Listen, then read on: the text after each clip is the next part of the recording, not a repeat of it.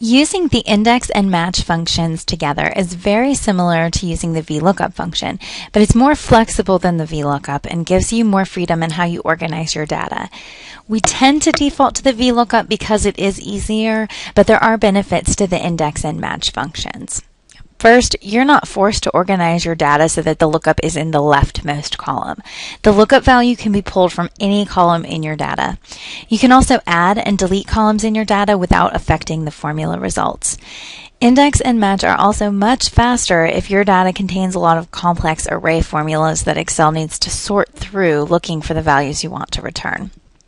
You've probably noticed that I'm referring to index and match as a single entity when they're actually two different functions. But let me show you why they work so well together. In this example, I have a list of apartments that are ranked based on their occupancy. Rolling Meadows is ranked first because it has the highest occupancy rate of 100% fully occupied. Let's say that I want to find the apartment complex ranked fourth. I need a function that will search in the fifth column of my data and return the value out of the first column. I can't use a VLOOKUP to do this. Instead, I'm going to start the index function using the first argument list that they give me here. The first argument is the array. This is like the table array argument in the VLOOKUP. I'm going to use the data in A6 through H10.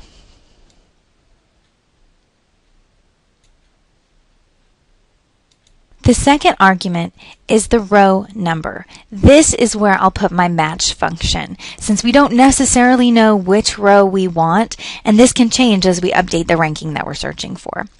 I'm going to begin a match function here. But since I may not know the entire syntax by heart, I'll click the word match in the formula bar, and my function arguments will switch over to the match function. In the match function, my first argument is the lookup value, and I am looking up the ranking 4 out of cell B2. So I will use B2 as the lookup value. Next, I need the lookup array. This is the location where I might find a ranking of 4.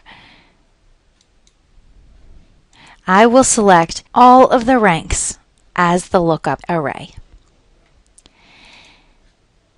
The match type is similar to the range lookup. It's not a required field, but I'm going to use a 0 here, which will search for an exact match for the rank. Before I click OK, I do need to return to the index function and finish it. I'm going to click on the word index in the formula to switch back to that function.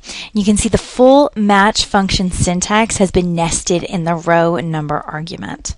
The last argument that I need will indicate what column of data I want my result to come from. I would like to return the apartment complex name, which is in the first column of the array, so I will use a column number of 1. My formula is now complete, and Mountaintop View Apartments has been returned as the complex ranked 4th. I can change the ranking and see that the formula updates the result.